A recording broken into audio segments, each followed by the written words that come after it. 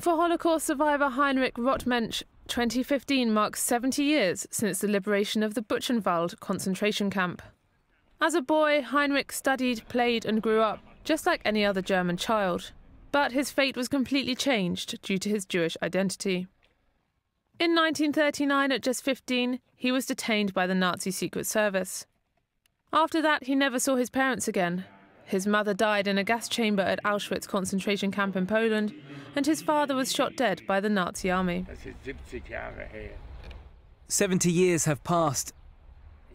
I grew up in concentration camps and in 8 concentration camps.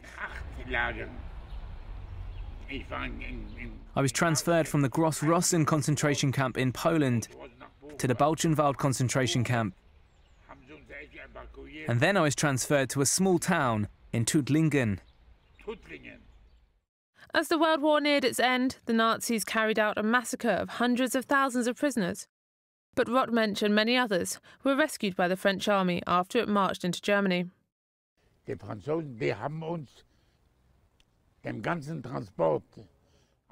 The French controlled the whole train as we were being sent to the execution site.